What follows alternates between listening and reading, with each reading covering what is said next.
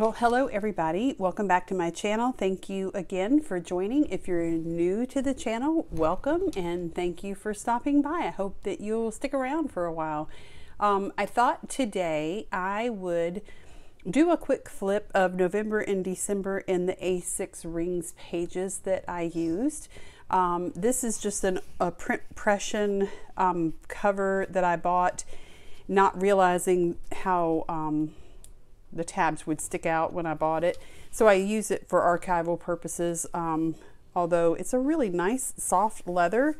I wish it was just a tad wider because I actually kind of like it. But it was one that I got on sale from their site and thought it would be good for holding refills, holding unused pages, archiving things. Once I got it, that it was as narrow as it was. And it was probably stated that way on the website. I just probably didn't notice it at the time. And it was a really good deal, so it doesn't matter. But it has a really nice crisscross pocket format, similar to what you see with Foxy Fix, and 2 slip pockets in the back. So yeah, I like it. I just wish that it was a little bit wider. Every time I use it, I get annoyed. It usually doesn't make it out of my office because I can't put a pen in there. So that usually stops me. Anyway, without further ado, let's look at the last 2 months of 2021 in my A6 rings. And if you can hear the dog toy in the background, I apologize, but it's a gloomy, rainy day. And so the dogs are in the house, and Sadie has a stuffed alien that she likes to play with. So we call the dogs Anarchy and Chaos. And there's a reason why we call them that. So anyway, these are the pages that I had at the front of my calendar or the front of my planner last year. I've archived all of this. So these were kind of forward planning, year at a glance, and important dates to remember. I wish I could tell you where I got these from, but it wasn't anywhere on the page. So I don't remember, I apologize. These are from Peanuts Planner Co. Fold out. I used 2 sets of these last year. One was for important dates, so the yellow was school holidays, and then other dates, kind of like a Calendex kind of thing. Kind of fell off the bandwagon for the second half of the year. And then the other one that I used that I still have in my planner was birthdays and anniversaries and things like that. And then these were the DIY Fish monthly month on 2 page that I used throughout the year last year. So I kept the whole year of monthlies in there right up until, actually I think I pulled the first half of the year out probably about October. But you can see a little bit of decoration, some months a little more than others, most of the months pretty minimal, all Cocoa Daisy. So here's October, here's November, here's December, and then this was my look ahead for 2022. So all this has now been transferred into my 2022 planner. But this is how I avoided having to carry additional months looking ahead in the second half of 2021 so I could plan for 2022. I would just write things down here, kind of bullet journal style, and then when I set up my 2022 pages, I had all this to add. This was a little bit of a crazy period in November when I felt like I needed to have an hourly view. There was a lot of stuff going on that I was trying to fit in. And so I took these pages and just inserted them in my planner, which is a nice thing about rings, that you can do that. So yeah. Didn't use them all, so I still have a few, and because they're undated I can use them if I need them. I just stuck them in here. Okay, so I'm back. Sorry about that. I got a phone call and had to stop filming for a minute. So anyway, some of these are just pages that I'm holding kind of in here in a holding pattern until I need. This is one from Peanuts Planner Co. That I'm using one of these, and I think it printed 2, so I saved the other one. But I'm thinking about doing a year in pixels with codes for like health and mood and wellness, that kind of thing. So that's what I'm using that for. So then this moves into September, which I think I've already done a flip. So I'll just do a really quick flip here. Have my tracker, sleep tracker, SM Plans Tracker. This one was from Planner Room. And then my monthly to-dos, my my DIY Fish weekly and daily pages that I use. So the weekly is kind of forward planning, and then the daily is more bullet journal style. And then I'll just kind of flip through. You can see it's very functional. This was fall break, so there was no planning happening. I think at this point I moved out of my rings and maybe into my weeks. I can't remember. Here's October. Again, had my pages all set up, and I don't remember what I used for this part of October, but towards the middle of October I did come back into the rings.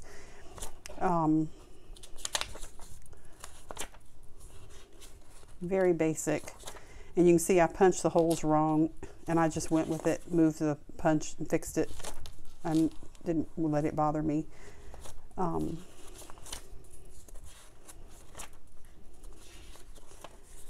Yeah, so November, I printed this in Canva. This was a Cocoa Daisy vellum. There's my tracker. This is a vellum freebie, and I'm having trouble remembering, but Sterling Ink, that's who that's from, Sterling Ink. There's my to-dos for the month. Here's where I was using the hourly because I felt like I needed that extra view. Back into my regular week on 2 pages. Just a little bit of decoration.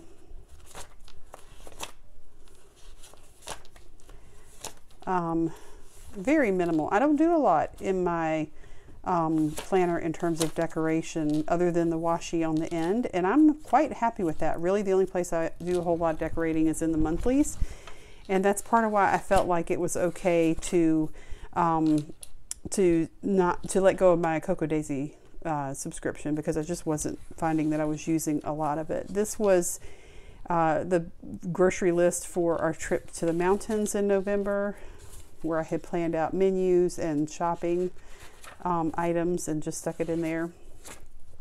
This is the menu plan for our trip to the mountains. And then I didn't use this at all Thanksgiving week, not till we got back. This was our, this should be back in the previous week, but it got stuck in the wrong place. More planning. And then this is where this was just a divider that I created in my planner for notes, where I had notes. And then these are some of the notes pages that I archived. BJ shopping list, I can probably toss that. Extra paper, things I didn't use. Then this is my Christmas section. So this is where I had all of my Christmas shopping. Well, actually, I think that's further back. This is just December. And I used the previous year's Cocoa Daisy stuff as well as this year's Cocoa Daisy stuff. So here's my tracker, which you can see I did a stellar job filling that out in December. I didn't even put a single check mark. December was kind of a wash for me. Here's my goals. Very minimal again, just a little bit of washi. I guess I had those pages stuck together.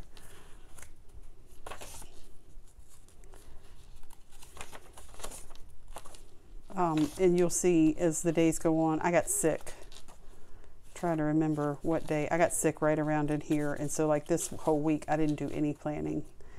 I was just kind of in survival mode. Kind of got things going again here, and you can see I got sick.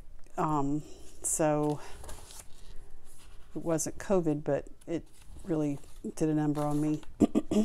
Still not completely over it. This is Christmas week, and I didn't touch my planner until the first of the year. So there's nothing on these pages because I literally just left it sitting on my desk.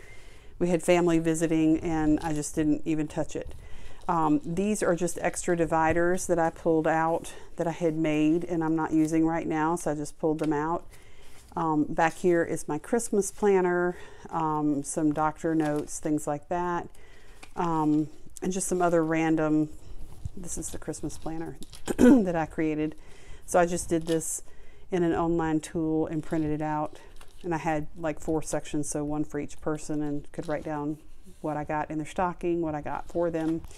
And then I also had pages like this where I just wrote down like baking, which didn't happen this year because I was sick.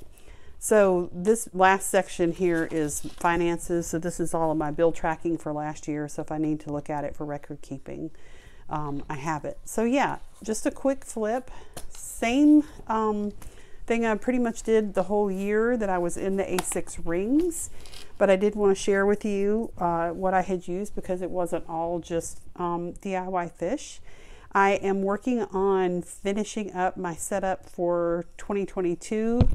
Thank goodness it's only the 5th and I still have time before things get, you know, crazy busy. So my plan this weekend is to finish my setup and film a video for you to show you how I have set up for 2022. And if you'll remember from my last video, I'm planning to use my rings and also most likely my Hobonichi weeks as well. Still working out which thing will be for which purpose, but just about done. So I'll share that with you in the next video. And I hope that you are all doing well. I hope everybody is staying healthy. I don't know about where you live, but where we live, all the viruses are running amok and everybody seems to be sick with something. So stay healthy and thank you again for watching. I look forward to sharing the next video with you in a few days. Take care, everybody. Bye.